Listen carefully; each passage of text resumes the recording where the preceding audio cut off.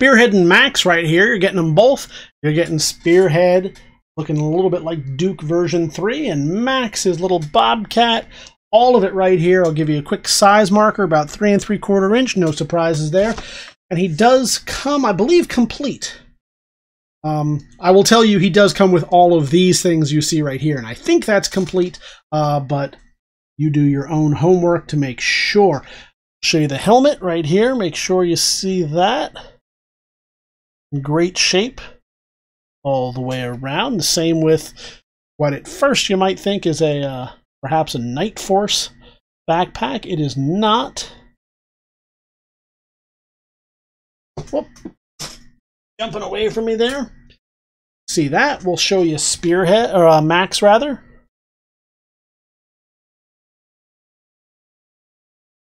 And very, very nice. Get him to focus. See him from more or less all angles. Here's his firearm.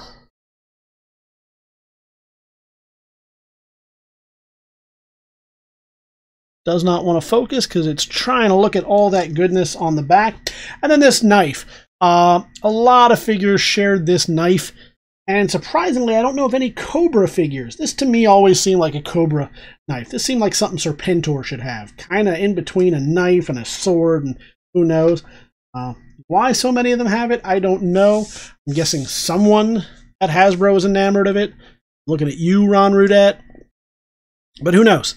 So I'll show you the figure itself now as we move right through. We're going to look for any kind of issues paint job wise on the hair. I'm not seeing any. We're getting some shine on it from the light, but no rub near as I can tell.